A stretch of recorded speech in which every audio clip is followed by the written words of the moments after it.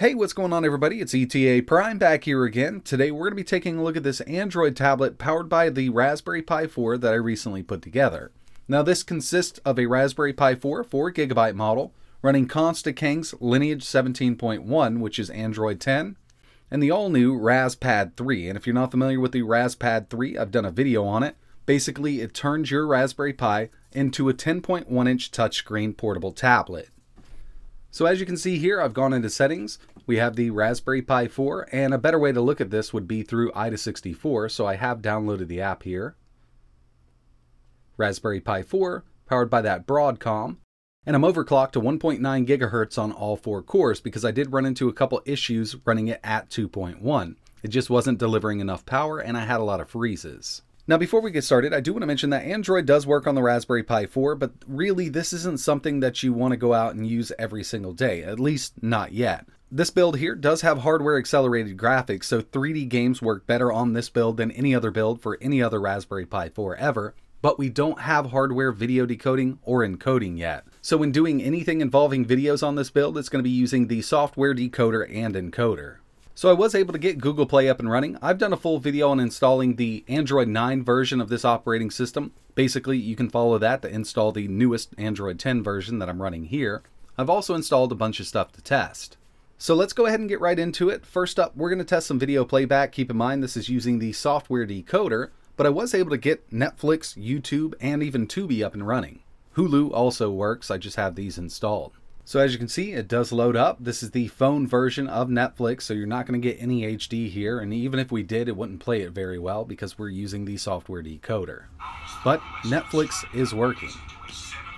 I've been hooked on this show for the last couple days. It's definitely not the highest resolution, but playback is surprisingly smooth with this build of Android on the Raspberry Pi 4.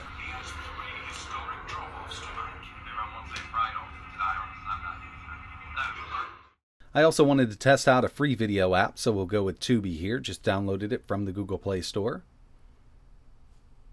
I personally don't use this one, but it does look like there's some good stuff on here. Let me go ahead and find something to play. We'll go with Mr. Bean.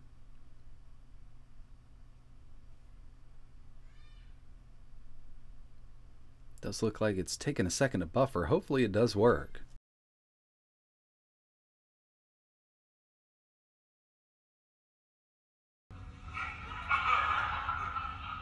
So yeah, we're definitely playing through Tubi, so the free apps are also going to work here.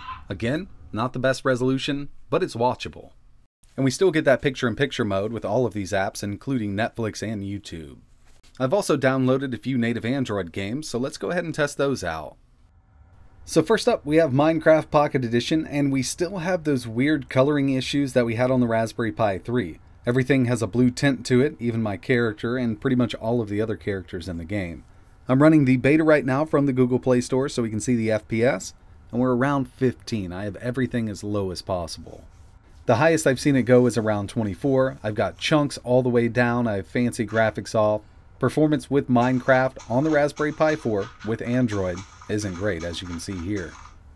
So let's go ahead and move over to something a little different. And that's going to be Brawl Stars, and surprisingly enough, we're running at full speed. Haven't noticed any slowdowns or anything like that. It's handling it just fine. I'm using the on-screen controls, as you can see here. And by the way, with Android on the Pi 4, you can connect a Bluetooth controller, and you'll see that for the next 2 games. It's definitely not the hardest game to run, but seeing this native Android game running on the Raspberry Pi 4 with hardware GPU acceleration is pretty amazing. And we're in a 3 versus 3 match here.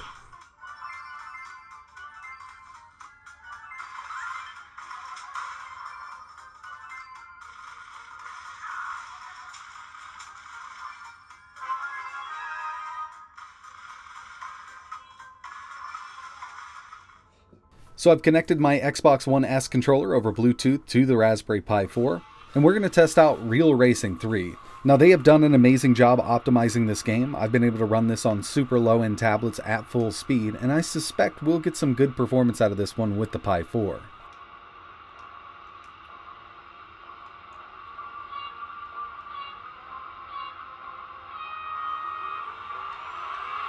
So yeah, this is actually running really good with the Raspberry Pi 4. I haven't even had a chance to go into the settings and turn the graphics down. I know it kind of optimizes it when you start it. I'm not sure if we could go any lower, but definitely doesn't look like we need it.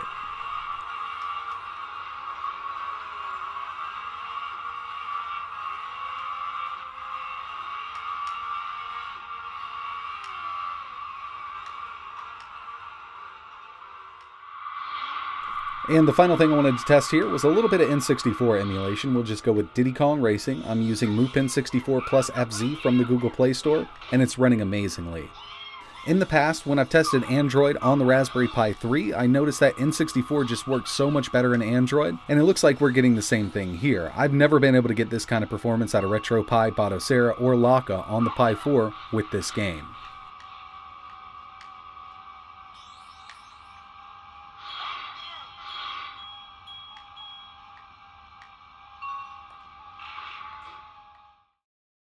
So yeah, Android actually performed much better than I thought it would on the Raspberry Pi 4 with the RasPad 3, but as you can see, the RasPad 3 is a bit of a thick unit. This is battery powered, and they're claiming 3 to 4 hours of battery life, and I'd say with my testing now, I'm getting around 3 hours even running Android at 1.9 gigahertz.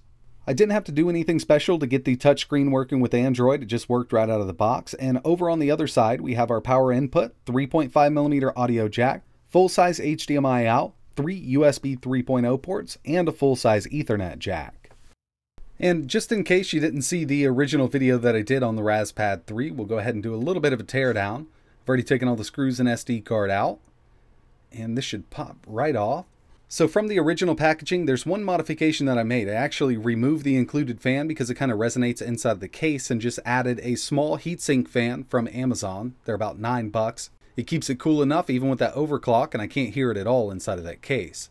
But this is super easy to assemble. As you can see, we have the Raspberry Pi 4 over here and the main board.